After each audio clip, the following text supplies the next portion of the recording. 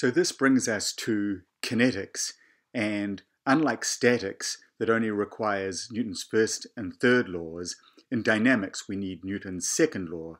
So recall that the linear momentum of a particle with mass m and velocity v is m times v, and Newton's second law states that the rate of change of linear momentum is the sum of the external forces acting on the body, which gives us that the sum of the forces F is equal to ddt of mv, and since the mass is constant, this is mass times acceleration. And this is Newton's second law.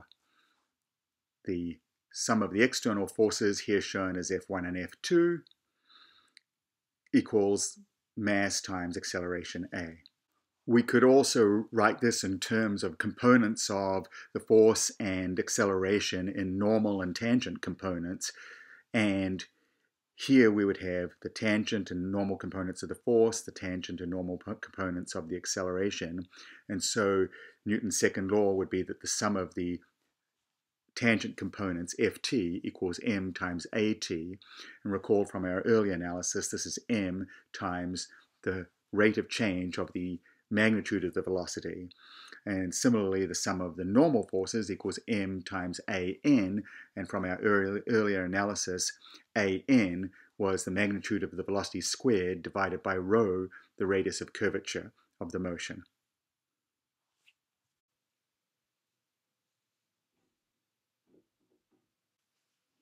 An alternative and, of course, entirely equivalent way of thinking of Newton's second law is to say that the sum of the external forces is balanced by ma, and so sigma f minus ma is equal to 0. Expressed this way, we call minus ma the inertial vector. In other words, we say that the inertial forces are in dynamic equilibrium with the total of the external forces. So this is simply another entirely equivalent way of thinking about Newton's second law. So either the sum of the external forces gives rise to acceleration, or the inertial forces are balanced by the external forces. We're now ready to apply the equations of motion to a rigid body with center of mass g with respect to a reference frame with origin O and coordinates x, y, z. External forces acting on the body are F1, F2, F3, and F4. Newton's laws tell us that for the motion of the center of mass g with respect to the reference frame, that the sum of the forces must equal the mass of the body times its acceleration. At this point, it's useful to define a new reference frame with its origin at g, we'll call x prime, y prime, and g prime, for the motion of the body with respect to this centroidal reference frame.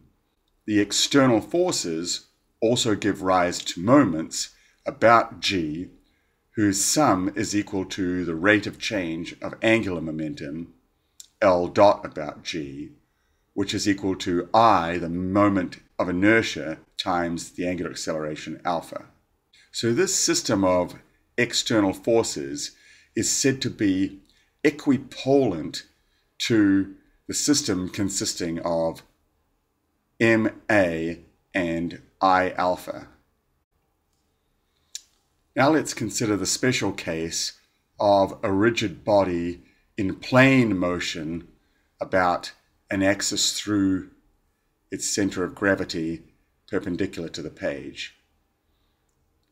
With respect to a centroidal reference frame, particles pi in the body have position vector ri and velocity vector vi, and they all have angular velocity omega.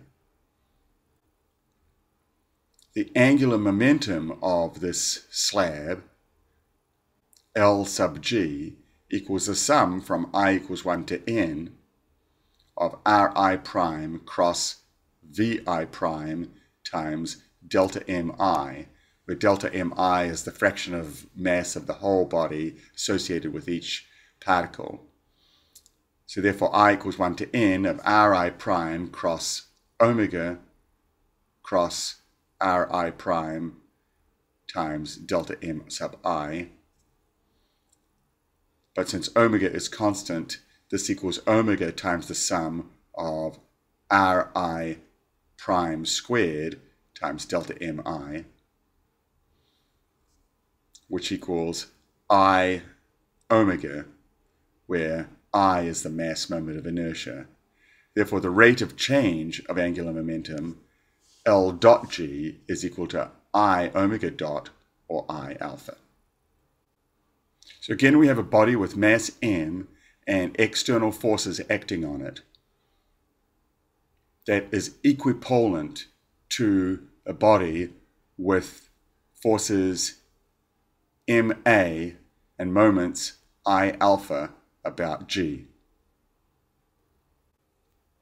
We can therefore consider that the combination of these systems of external forces minus the inertial force and the inertial moment must be in balance. They must all add to zero.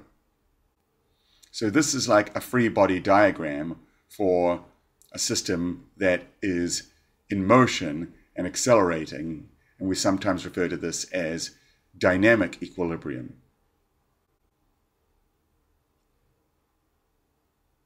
So D'Alembert showed that one can transform an accelerating rigid body into an equivalent static system by including the inertial force and the inertial torque. The inertial force must act through the center of mass g, but D'Alembert found that the inertial torque can act about any point in the body with the exact same result. This makes the analysis simpler than what we've seen to date, where we've required that the inertial force and the inertial torque must act about the center of mass. So now we can use the free body diagram approach that we use for statics for problems in dynamics as well.